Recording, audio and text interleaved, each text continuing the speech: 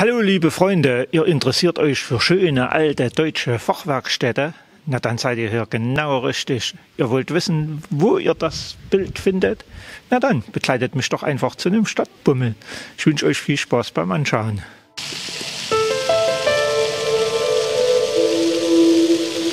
Willkommen hier in Alsfeld. Wir sind hier in unserem Sitzungssaal unseres Rathauses. Das Rathaus ist das Wahrzeichen unserer Stadt. Es wurde 1512 erbaut, ist also schon weit über 500 Jahre alt. Das Rathaus wird bei uns noch genutzt. Hier sitzt unser Bürgermeister, also ein Stock tiefer ist unser Bürgermeister. Und auf dieser Ebene, wo wir uns jetzt hier gerade befinden, ist der Sitzungsraum und unser Trauzimmer. Hier sind wir jetzt in unserem Trauzimmer, in unserem schönen Rathaus. Und es kommen von ganz weit her Menschen, um sich hier trauen zu lassen, weil es einfach hier so ein wunderschönes Ambiente hat und nicht einfach nur so ein Standesamtszimmer ist, wie man das eben so gewohnt ist. Früher war das hier das Gerichtsstübchen und man hat hier Urteile gefällt und heute traut man sich. Halt was ganz anderes. Hier haben wir noch ein Delikt aus der vergangenen Zeit. Es ist ein Triller. Und in den kamen welche hinein, die kleinere Delikte verbrochen hatten. Dieser Triller stand direkt vor dem Rathaus. Und alle, die dann vorbeigegangen sind, die konnten dann hier mal drehen. Das war bestimmt ganz lustig für die, die gedreht haben, aber nicht für die, die da drin waren. Hier stehen wir jetzt vor unserem Beinhaus. Und zwar war es so, dass hier hinter der Walpurgiskirche unser Friedhof war.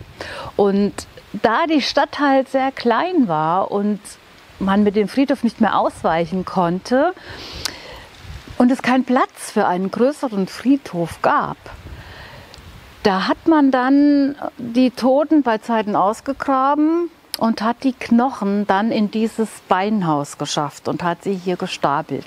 Und das ging so lange, bis wir außerhalb der Stadtmauer ein großes Grundstück geschenkt bekamen. Und dann wurde dort ein großer Friedhof eingerichtet. Die Knochen aus diesem Beinhaus wurden entfernt und auf diesen neuen Friedhof dann gebracht. Und somit war dieses Haus dann frei. Und man hat dieses Haus dann benutzt als Malzdarre. Und früher wurde eben das Bier selbst gebraut. Die Alsfelder hatten ein kleines Brauhaus.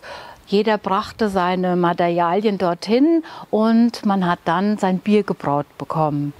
Und wenn man dann eben frisches Bier hatte, es hat ja nicht jeder zur gleichen Zeit brauen können. Man musste sich dann Lose holen und wer dran war, der durfte dann brauen. Und wer dann frisches Bier hatte, der hängte eine Fahne raus. Und dann wusste man, ach, bei dem gibt es frisches Bier, da können wir einen trinken. Und wenn dann halt mal so in der Obergasse und in der Untergasse und überall die Fahnen hingen und einer so den ganzen Fahnen nachgegangen ist und überall einen getrunken hatte, dann hatte der zum Schluss dann selber eine Fahne. Und daher kommt wahrscheinlich auch dieser Ausdruck Fahne. Du hast aber eine Fahne, wenn man so viel getrunken hatte. Und man erzählt sich aber auch, dass das Bier, was gebraut wurde mit dem Malz, was hier getrocknet wurde, dass das einen ganz besonderen Geschmack gehabt hätte. Warum?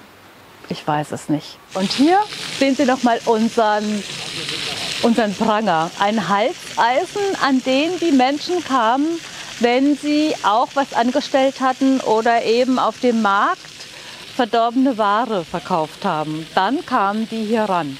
Und wenn Sie jetzt noch gerne mehr wissen wollen von unserer Stadt und ich Sie so ein bisschen neugierig gemacht habe, dann kommen Sie gerne nach Alsfeld und schauen Sie sich die Stadt selbst einmal an. Machen Sie eine Führung, eine Stadtführung und sehen Sie, wie schön es hier in Alsfeld ist. Bis dann!